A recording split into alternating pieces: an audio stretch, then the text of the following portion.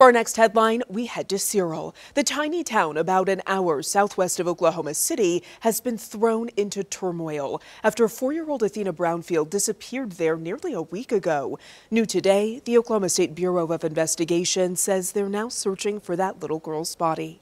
2 News Oklahoma's Jeanette Quesada joins us in studio with new details on the investigation. Jeanette?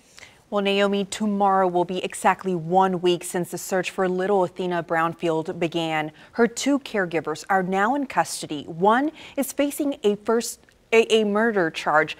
Today, the agency is giving more details on how Athena is connected to the suspects. After a weekend vigil, the Cyril community uniting in solidarity. The hope to find 4-year-old Athena Brownfield alive has vanished. Investigators are now looking for her remains. This story is so impactful and how many people care about this child, want to see her returned, and people are phoning in those tips from across the country, and we're following everything. The investigation began on January 10th when a mail carrier discovered Athena's 5-year-old sister alone outside a home in Cyril. Since then, multiple law enforcement agencies and dozens of volunteers have searched for the missing girl. At this point, the investigation into her whereabouts continues.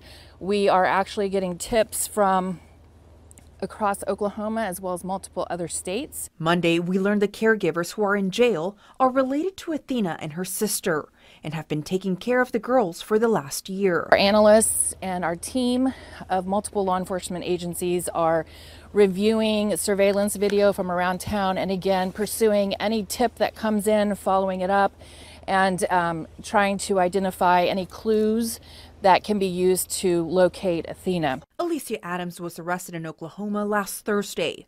That same day, her husband Ivan was arrested in Phoenix, Arizona. Court documents say agents found undisclosed evidence on Ivan's cell phone. The OSBI says the girl's biological parents are cooperating with the investigation. We're praying for her family and her relatives, and for the investigators who are looking for her. These new details are drawing eyes from across the nation. While we always hope and pray that the tragedies of the world will never impact our lives and communities, this event has placed our loving community into the spotlight of the nation. And the community teamed up with law enforcement over the last week to search for Athena. But tonight, OSBI is asking the public to stand down. They say searching for her could be considered trespassing or even interfere with the investigation by contaminating potential evidence. If you have any information, please contact the OSBI tip line at 800-522-8017. You can remain anonymous. Live in studio, Jeanette Quesada, 2 News Oklahoma.